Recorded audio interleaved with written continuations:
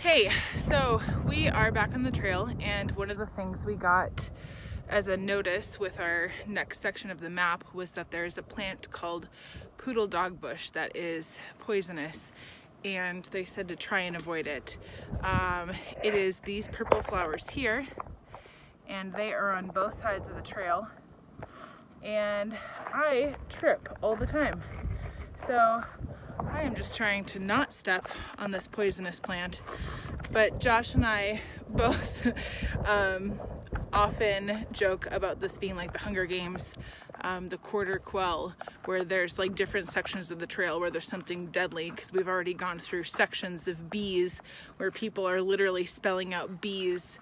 on the trail with rocks, or writing rattlesnake in the ground, and now we are onto the poisonous plants. So we are looking forward to staying alive and seeing what's next.